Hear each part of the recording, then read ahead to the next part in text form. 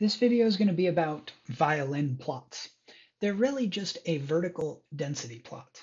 And like density plots, they help us visualize measures of center, that is the mean and the median, measures of spread, mostly the standard deviation, but you could kind of extract some other information from it too, and skew. And they help us visualize these measures of a continuous numeric variable. So this is specifically, just like density plots, for continuous numeric variables. Now, density plots are smoothed versions of histograms, but histograms can be used for discrete numeric variables and continuous numeric variables.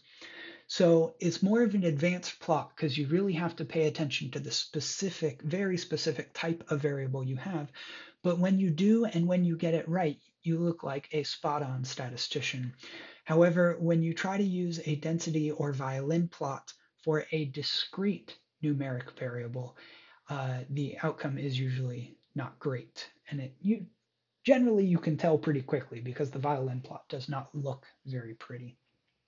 So let's just immediately jump into R and see how to make one of these. We are continuing to use the library ggplot2 for our plots.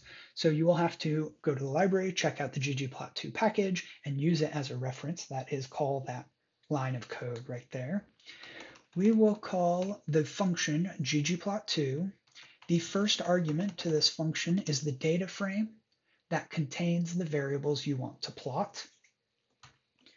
And then you specify the aesthetic, that is, on the X and Y axes, what variables are you interested in plotting? Now, similar to a box plot, for now, we are going to center all of our violin plots on the X-axis at 0. And then on the Y-axis is the continuous numeric variable you would like to visualize. Now, I'm going to choose weight here because chicken's weight is theoretically a continuous numeric variable. That is, the weights of the chickens could take on any value to any specific decimal point value it wanted, even if we cannot measure to those specific values. So we're going to let weight be our continuous numeric variable here. And then you just specify geom violin, the geometry of a violin plot, in order to get your violin plot. And I think once you look at this, you'll see that it's essentially a density plot if you split it down the middle, and then made symmetric by flipping it over to the other side and pointing up vertically. So here is weight, our continuous numeric variable. Here are the values the variable weight can take on.